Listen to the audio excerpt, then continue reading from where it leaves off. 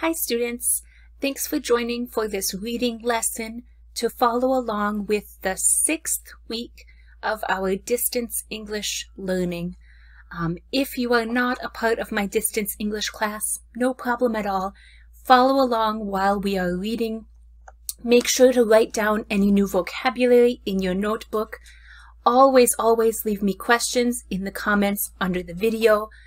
Put the vocabulary words that are new for you into context, and I can give you some feedback on your sentences. So let's jump right into our reading for the morning packet, week 6. This reading is titled, In Seattle, the number of people living in a car has doubled since 2017. And this article is about 2 years old.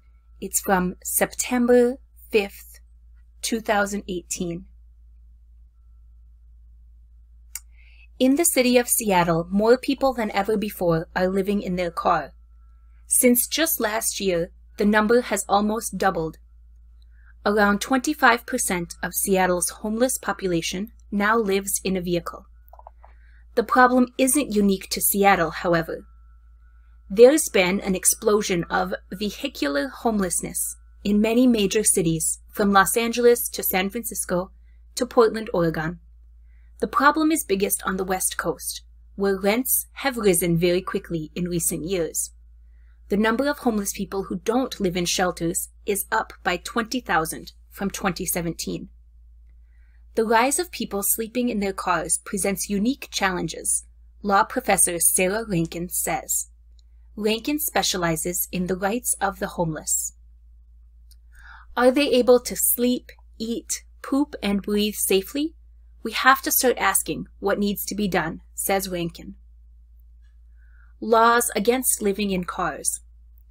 Some cities have started so-called safe parking programs to help people who are living in their vehicles. Meanwhile, other cities are making the problem worse by treating such people like criminals. Under Los Angeles law, it is illegal to use a car as shelter on most city streets.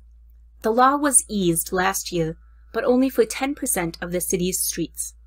Several cities in Washington have criminalized vehicular homelessness, including Aberdeen, Tacoma, and Longview, according to Rankin. Seattle doesn't directly outlaw vehicle residency, but the city does have 20 vehicle-related laws. Together, these laws make life difficult for residents who live in their cars. A man who was living in his truck sued Seattle after the truck was seized by the city. The city said it would put the truck up for sale if he didn't pay to get it back.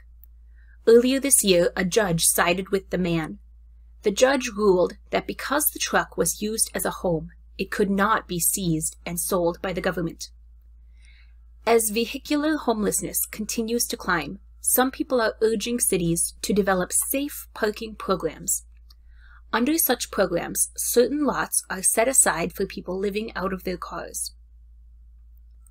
Seattle's program was an expensive failure. Seattle did briefly have a safe parking program. However, experts say it was an example of how not to run one. Seattle's program was launched in June 2016. Just 6 months later, the city declared it an expensive failure and ended it, largely because people weren't being rehoused. Yet the city had been doing little to help people find more permanent housing. City officials didn't sit down with any experts in homelessness, says Rankin. They had no plan. Unfortunately, Rankin says, the program's failure has made it hard to convince local officials to try again. Rankin says 2 cities do have well-designed safe parking programs that could serve as a model for other cities. One is San Diego, and the other is Santa Barbara, California. Teresa Smith runs Dreams for Change, an organization that helps San Diego's homeless. 8 years ago, she began seeing a wave of newly homeless people, many of whom were living in their cars. The right way to run a safe parking program. In 2010, Dreams for Change opened a lot for people to safely park the cars they were living in. It also provided them with a case manager, who helped them find long-term housing. Since then, the program has expanded to 3 lots, each of which serves between 30 and 60 cars. The lots provide spots to cook simple meals and charge electronics. Smith says that residents often hang out and kids play together. Santa Barbara's Safe Parking program has been around for more than 10 years. It is run by New Beginnings Counseling Center. Like San Diego's program, Santa Barbara's also uses case managers to help people find permanent housing. Unlike San Diego, however, the lots in Santa Barbara are much smaller. Each lot only serves a few cars. It's more private for people this way, program coordinator Cassie Roach says. Neighbors are less likely to stare and make those facing homelessness feel uncomfortable. Organizations helping the homeless say safe parking programs are a necessity. However, they also stress that the programs are not enough. While the programs may help some people, they don't solve the larger problem, the lack of affordable housing across the country.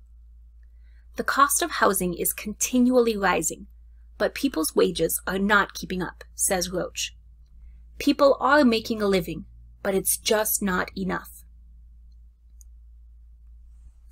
How was this story for you? Did you find new vocabulary? Leave me a comment under the video, put the new vocabulary into sentences, and leave for feedback when I read your sentence. Until next time, students, bye.